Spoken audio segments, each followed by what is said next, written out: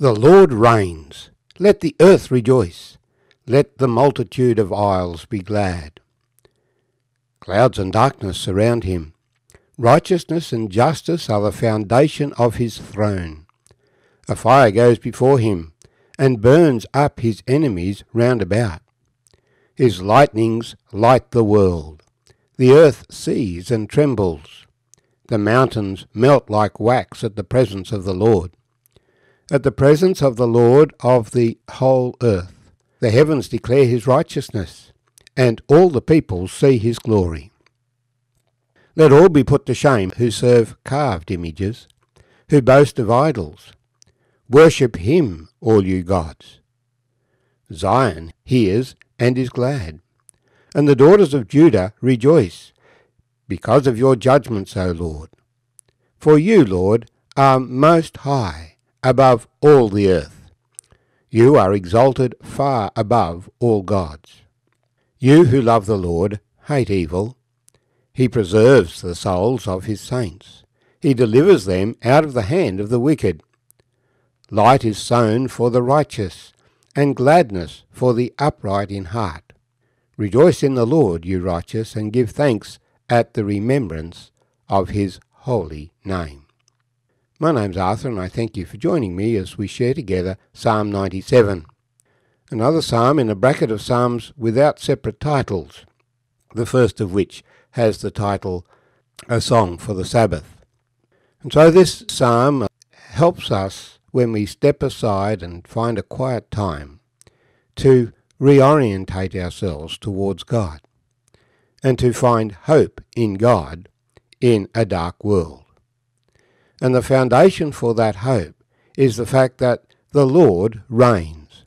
He has ultimate, final, absolute authority. And because he reigns and he is good, the earth can rejoice. We rejoice now in anticipation of being delivered from this wicked world and the wickedness that is around us and the evil, the sickness and disease, the death. We can rejoice because God will overcome all of those things. When the Lord came down on Mount Sinai to present the Ten Commandments to the children of Israel, they were instructed not to come near the mountain. And there was a great cloud of darkness that came on the mountain, and yet the glory of the Lord shone out of that darkness. The psalmist reminds us of that as he describes the appearance of the Lord. The New Testament tells us that when Jesus returns, every eye shall see the glory of his return. And it's described here as clouds and darkness around him. There is darkness around him because he is light, and he stands out in the darkness. Righteousness and justice are the foundation of his throne.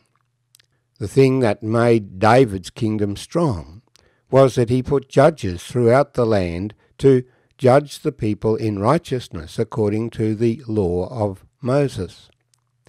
One of the first things that Moses did when the children of Israel were taken into the wilderness was that he sat in judgment of all the disputes and arguments and issues that arose.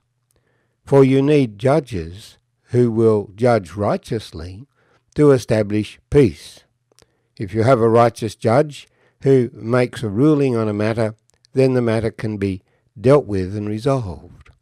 But wicked judges who favour the rich against the poor, or who take bribes, are a curse to any society.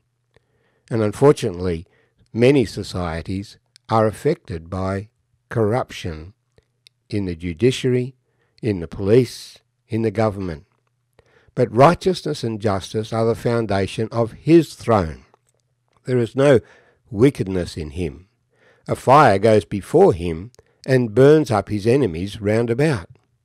There is judgment, there is destruction of the wicked, that the righteous might shine forth, as Daniel says, like the stars of heaven.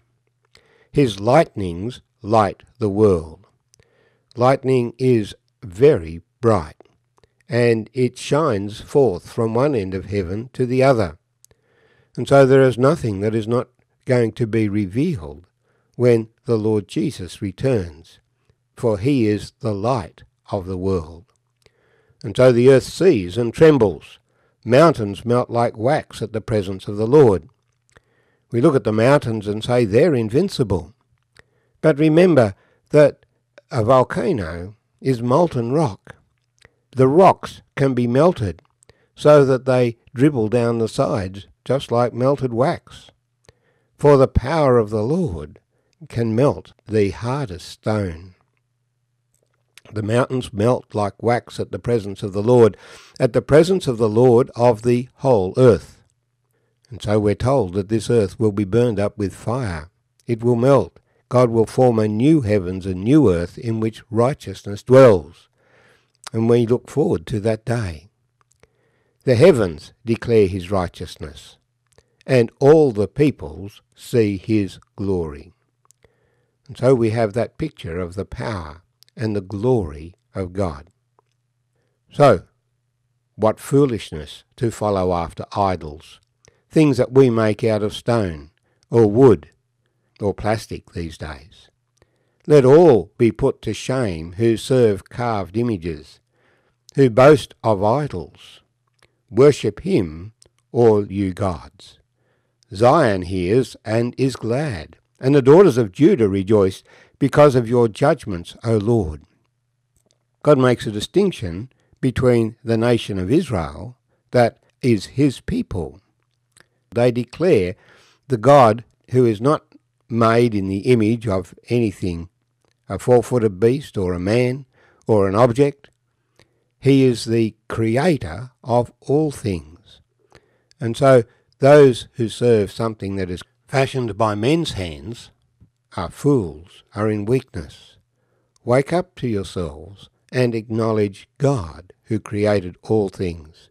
Rejoice in God who will overcome wickedness and establish righteousness and peace on the earth. Mount Zion is one of the mountains of Jerusalem. Zion and the people of God, the daughters of Jerusalem, they rejoice, they're glad, because of your judgments, O Lord. You will judge the wicked and vindicate the righteous. For you, Lord, are most high above all the earth. You are exalted far above all gods. The present time is a period of trial and testing for us, so that we must make the choice. Will we follow the false gods made by men, or will we worship the living God who created all things, the one who is exalted above all the things that man makes? But we are so proud, we are so prone to trust our own judgment, to rely on the works of our own hands, and deny God, the creation which he has made. You who love the Lord hate evil. He preserves the souls of his saints. He delivers them out of the hand of the wicked. We have a choice to make. We can love good, love God, and hate evil. Or we can love to do our own thing, love evil, and turn away from good. But those who love the Lord, who love good, who hate evil, are going in the Lord's direction. And so the Lord preserves their souls. He helps them along the way. He resists the proud, but he gives grace to the humble. And in particular, it says he delivers them out of the hand of the wicked. The scriptures give us examples of people who've been delivered. For example, the children of Israel out of Egypt. We can trust the Lord when we do that which is right, that he will deliver us. And of course the ultimate deliverance is at death, when we are caught up to be with the Lord forevermore, and the wicked one can do no more to us. Light is sown for the righteous, and gladness for the upright in heart. God has provided light, that we might walk in the light. He has provided joy, that we might walk in uprightness. So rejoice in the Lord, you righteous, and give thanks at the remembrance of his holy name.